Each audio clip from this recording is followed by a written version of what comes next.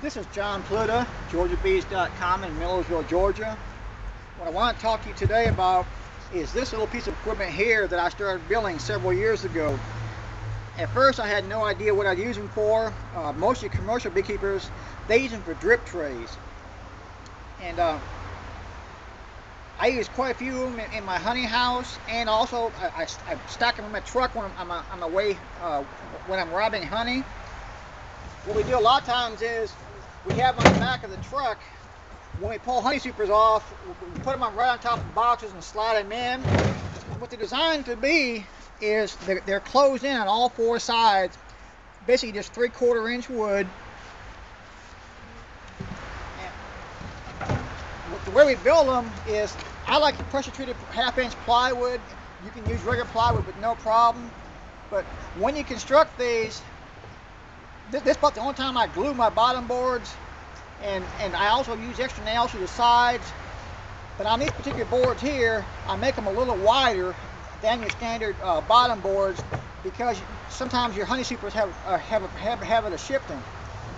And what we do is they're the exact same size, just a little bit over of your hive body. And so they're basically 20 inches long and 16¼ to 16½ inches wide. And then we put several coats of paint on them so that if the honey drips down, it stays on your drip pan. If the honey does not absorb your moisture, I tip them sideways into my extractor. You'd be pretty surprised how much honey that you can salvage out of your drip trays. Otherwise, I put them out for the bees to rob out in front of the hives.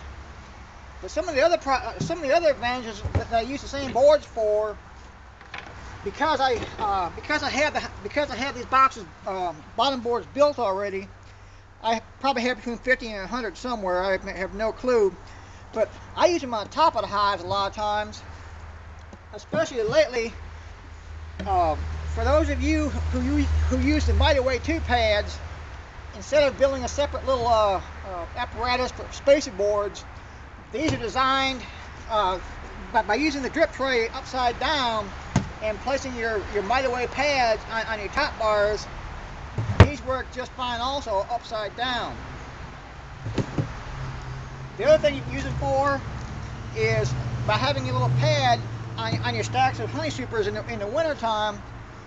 When you use pear moth to keep your wax moths away, you sprinkle a little bit on top of your pads, and then use these to keep them covered also.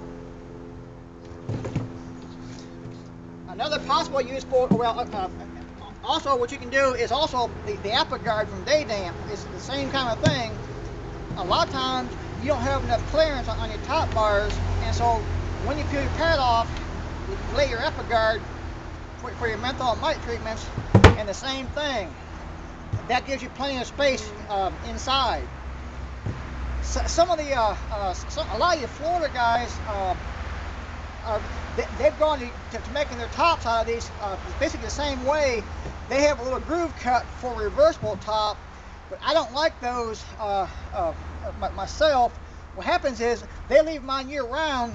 So what they're doing is, a lot of the guys that are going to almonds in the springtime, in February to California, they're using the pollen patties to build the bees up, and they're putting their feed pads on top of here too. But then what a lot of those guys do is they're leaving these on year round, and if you do that, you're going to have a lot of bird comb pretty quickly, so I don't like them for that reason. The other small thing you could do is, I use a lot of propolis traps, and I prefer putting them on a propolis trap on top and then with a bottom board, so that it allows light in, and so you have ventilation. But you could use these here. You won't have the light, but you really want to have the space. I do not like using a propolis trap with a regular top on it, because you get too much wood, paint, and everything else mixed in with your propolis.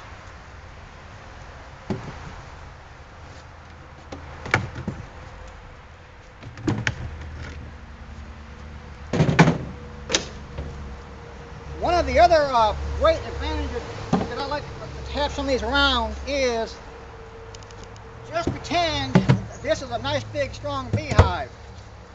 if I come up to this sucker here and need to move this hive, and I'm normally by myself, and so to move this hive full of honey and everything is a major project.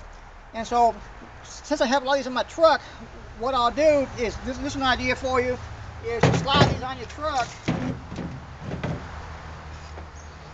come up, leave your top.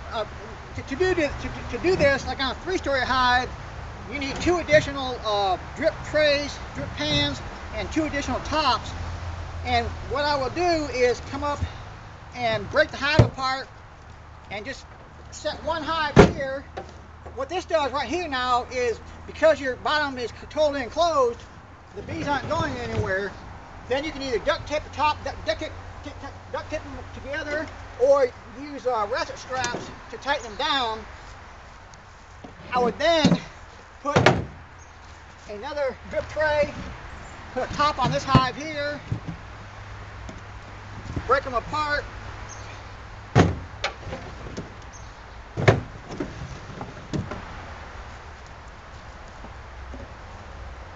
well, actually, yeah, there's 2, and then with the 3rd top on here, and this breaks a big hive down to a manageable level, and it makes it much easier to transport.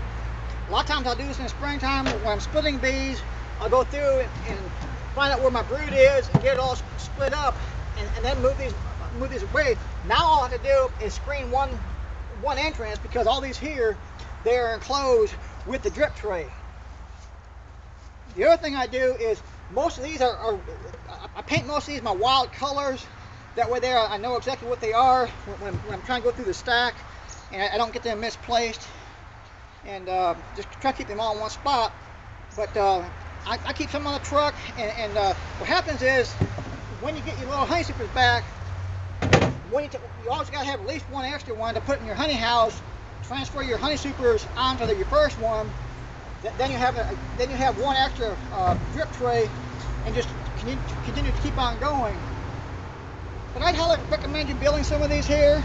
And actually, the first one I ever built, it was actually a mistake. I had miscut my bottom board. Instead of 21.5, I'd cut it 20 inches, and I was rather upset. So I built these, and then I found so many uses for them. I just continued to build them, and they come in really handy. But give them a try. They work really good, and I use the pressure treated so they'll last forever, because I'm going to have these. And that's my tip for the week. Good beekeeping, John Pluta.